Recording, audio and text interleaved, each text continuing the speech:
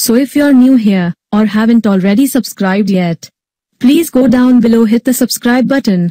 And don't forget to enable notification by clicking the bell icon next to the subscribe button. Hello viewers, welcome to the next video from BestTechs. Okay, today in this video we will be looking at how you can get the Android 9 or Android P or Android Pie. Yes, that's the name, Android Pie notification panel in any Android phone. For that you just need to go to the Play Store and search for an app called Notification Shade. Yes, search for it. As you can see, I have already installed it. I'll just open the app.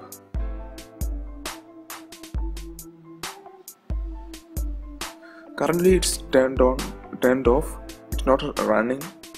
Okay, you can see it's the same old notification panel of this phone, and I'll turn it on. You just need to give the permissions it asks for. On other phones it may ask for more permissions. You just need to turn it on. Okay, as I have just turned on, I will exit out of the app and test whether it's working.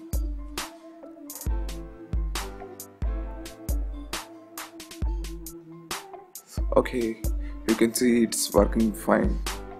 It's the same look as the Android P, and you can see the animations.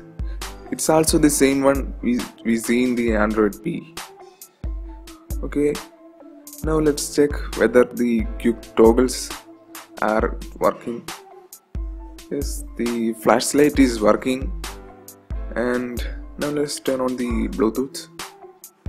Okay, let's see it in the settings whether it's working. Yes, it's also working fine. All these other settings will also work fine. I have tested it. You can also customize the quick setting panels. Just tap on the pencil icon and adjust it according to your need. Also, you can change the color of the panel, and so many customizations are available inside the app. So if you want, you can customize that. Okay, for more videos like this, consider subscribing our channel, and don't forget to like and share this video. Meet you in the next video.